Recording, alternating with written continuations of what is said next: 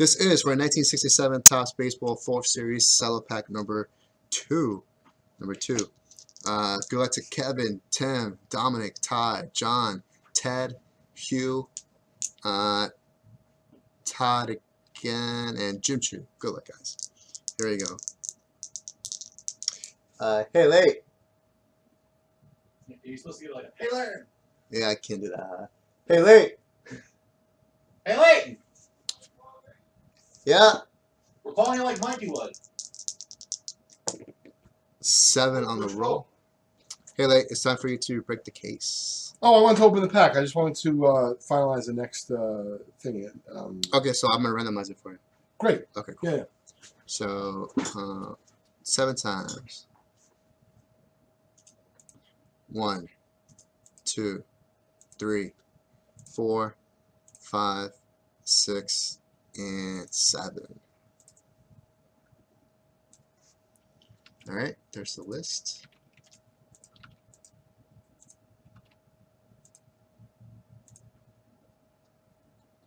Okay.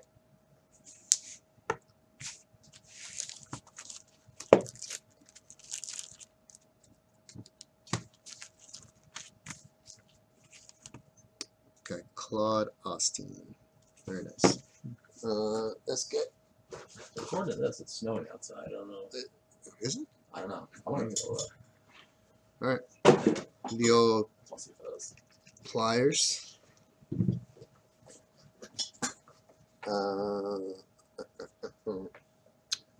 Got the goggles for Layton.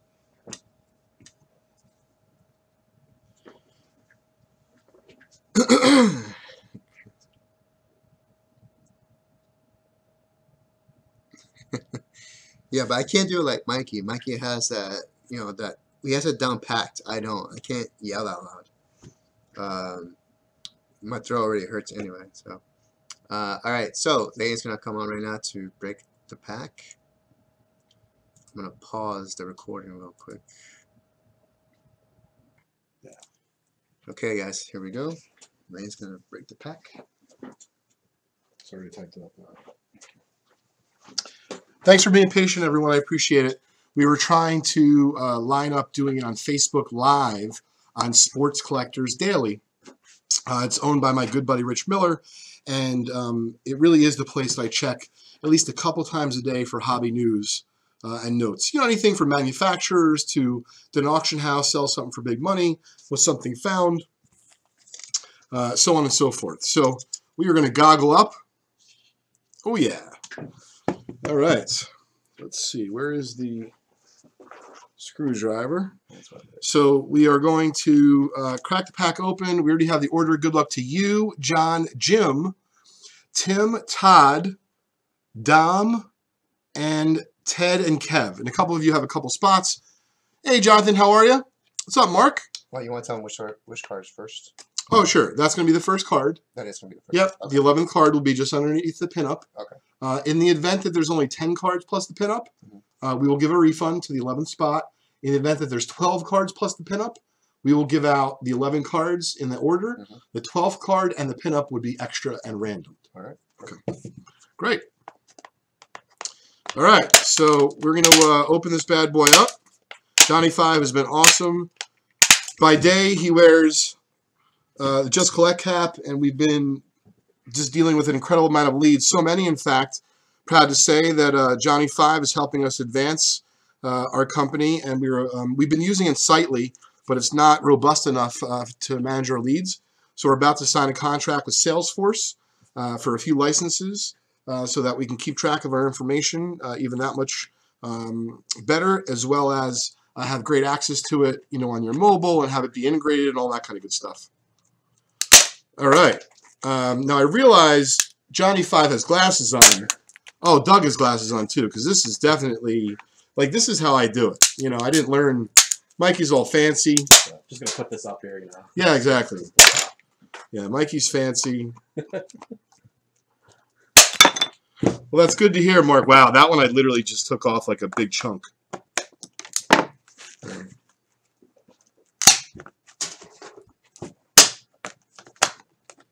Leighton definitely gets to being this. She'll shoot your eye out.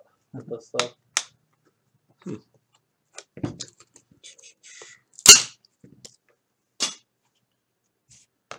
dun, dun. A little leverage.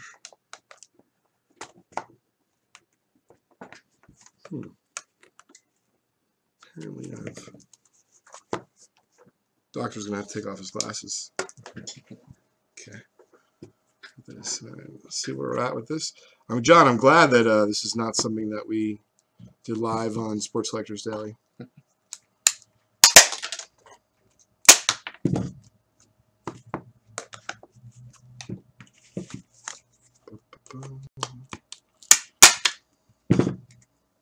You know who would like to do this is my son.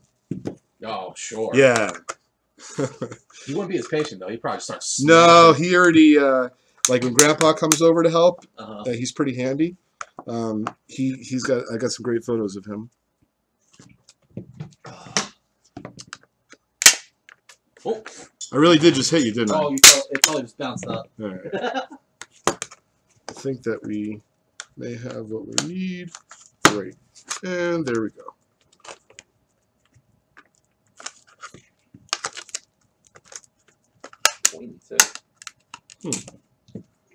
Trying to be extra careful, as I know what spot's costing us. Appreciate everyone being patient, and I'm glad, J5, that we did not torture Sports Collectors Daily.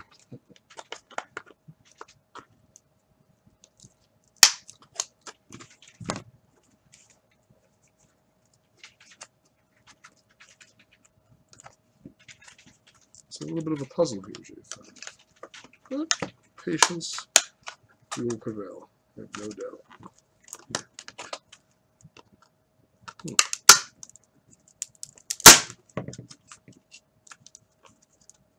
Didn't go as smoothly as I would have liked. Alright, so let's see. I gotta tell you, kudos to Mikey. Might just be able to. Mikey's the surgeon, so. Yeah, I'm not gonna, there we go. Not going to use any more tools at this point. Beautiful. All right, so let's clean up our. First, yeah. What'd you say? You want to clean up first before I turn it. I'm sorry? Clean up the mat first. Yeah, exactly. So I keep that on camera. Yep. Beautiful. Okay. Thanks for everyone's patience. Apparently, I'm a little out of practice.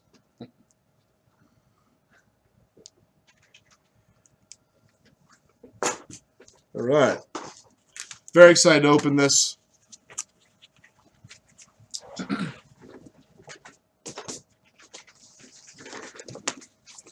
There we go. Thanks, everyone, for telling me to be careful. Yeah, I realized I took the specs off because I wanted a closer view. I don't want any problems. That was a little bit more of a challenge than I thought. Good to go? 1, 2. Good. Hi, this is Leighton from Vintage Breaks. Thanks, Rich from Sports Collectors Daily, for letting us broadcast live from the 459. We are about to open this mini time capsule from 1967 Topps Baseball. It's a 4th series cello pack, 11 cards, plus a pinup, which, by the way, PSA now grades those. This pack was listed at VintageBreaks.com today for $165 per entry.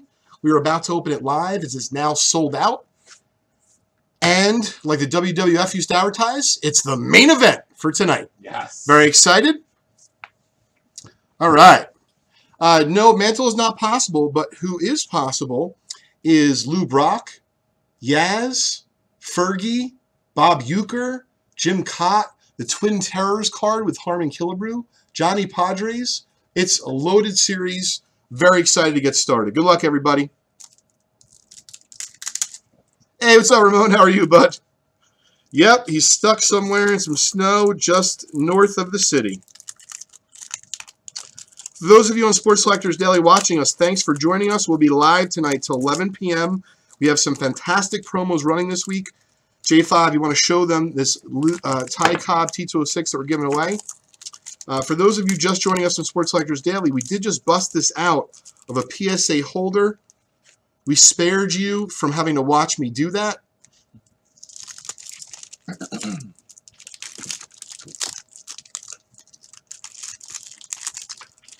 Hope all is well out there, boys, and everyone is enjoying. I was a little stressed on the actual pack opening itself. Maybe I'll have to go to Mikey's School of Opening. Do you want to know how much the card is worth in this grade? It's about $1,000-ish card. Probably a little bit more. Yep. This is the original cellophane. It came in 1967. All right. Let's get down to it. Good luck, everybody. Thanks so much for making this possible. Really appreciate it. Claude Osteen. Card number 1 is going out to you. Nice card, as we saw the centering from the top of the cello pack. Let me get it right on cam here. And then J5, help us show our fans from Sports Collectors Daily. Sports Collectors Daily fans, if you are interested, we're running a promo right now. Spend $10 at vintagebreaks.com. Get into a winner-take-all. You want to learn more about that? Stay tuned afterwards on youtube.com/vintagebreaks. And if you like what we do, please make sure you subscribe to our channel. This is card number 2. Unfortunately, is off-centered. Jim Cott, 4th Series checklist.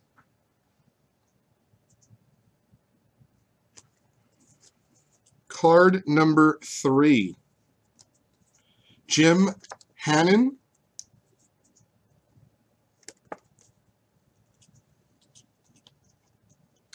This is a 1967 Topps 4th Series baseball solo pack. Jim, this is your card. Card number 4. Mr. Tovar from the Twins. Very sharp, unfortunately a little bit off-centered. But nonetheless, pack fresh beauty from 67. Love to have the higher number series where you can get potentially a Carew or a Seaver rookie. That would be unbelievable. Chico Cardenas. His rookie was in the, I believe, 1960. Was a very popular player. Was a solid ball player. Great. Grady Hatton. I have to admit, I did not remember that he. Ooh! See who's coming up here? Not a Hall of Famer, but very popular. The Uke coming up next. This is number 6. Tim H was saying can't see the names. Not sure what he means. Like the name should be visible, right? Okay, can't see the names. But just one person said that. Oh, Never mind, that was me. He just wrote that. Oh, no. I want to make sure we can help him out. Okay. There you go. Great, so that's card 6. That was going out to you as well, you. John A. coming up here. You get a nice card. Bob Euchre. Very sharp. Little off-centered left to right. Very nice card. Just a bit outside. Just a bit off-centered. That's not bad. Major League reference. No. The center is not bad. No. Could have gone pro with that. Just a bit off-centered. Good old Major League reference. Yeah. Good? Yeah, I want to make sure everyone can see it. It's great. J5, how many folks we have hanging with us in Sports Collectors Daily? About 165 people. That's great. We'll really appreciate everyone joining us. Once again, you want to fire on over to youtube.com/vintagebreaks afterwards. Got some great specials running. Not only tonight till 11, but we're broadcasting every night. Tonight, tomorrow, Thursday, and Friday. Spot 8, this is you, Dom. Hope you are staying warm in front of the fire this evening. Spot 9, Jose Pagan. Well, there we go. A minor star coming up. Tresh was a very good Yankee. Jose Pagan, card number 9. Great color and gloss. Once again, just a little bit off-center. This is going out to you, Todd D.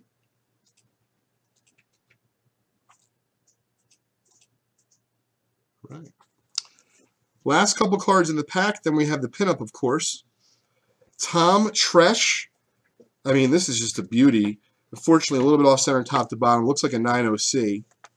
But if you were a Yankee fan, especially of that time period, he was a great ball player. So this set is known for the off center. Yes. Yeah, 67s are tough to find centered. But they do come centered. I mean, you could check out the pop report for the PSA, for the 67 set on psacard.com, John. Mm-hmm. And you can see, I mean, there's, you know, 9s, and I would say 9s for almost every card. 10s, I'm not sure. I'd have to check. That being said, we're opening up 11 cards, and how many did they produce? You know, millions. So it is a little bit the luck of the draw, but nonetheless, you did get some, or we did get some sharp cards, and I'm hoping if we get lucky, it'll be a mantle pinup, as PSA does grade those. I mean, this card looks great, John. Just a little bit off center.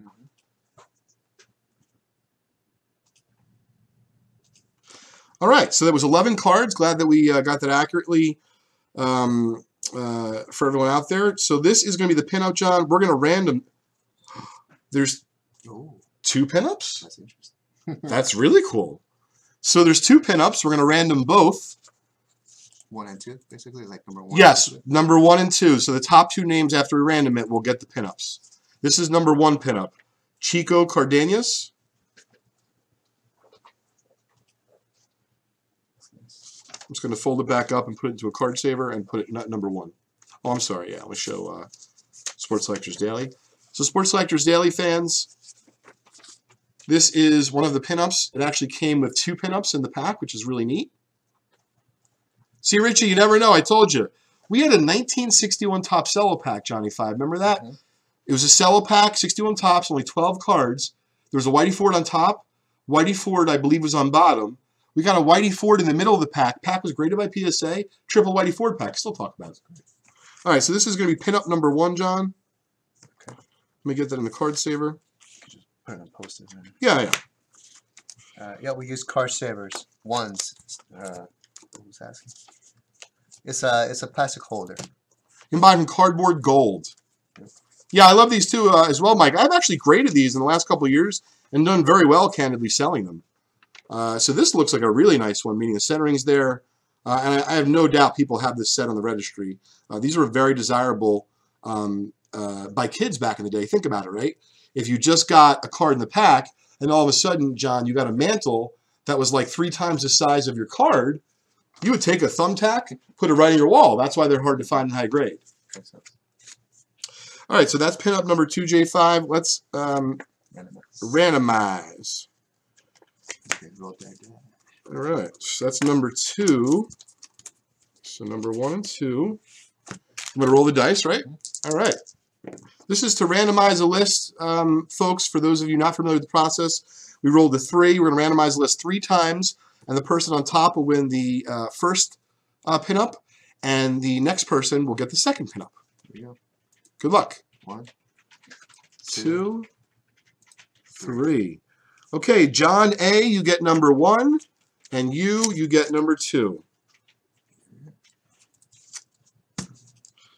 And you, Hugh,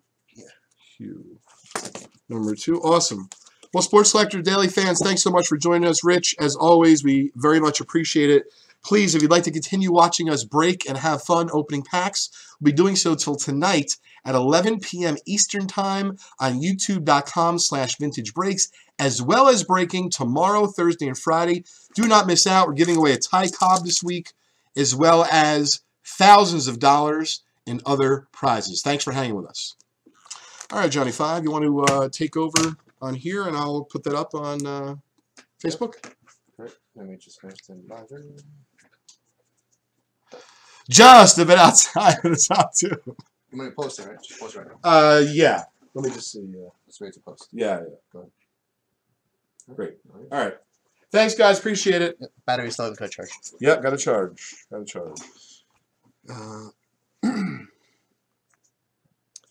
All right, guys. That is the 67 Topps Baseball 4 Series Cello Pack number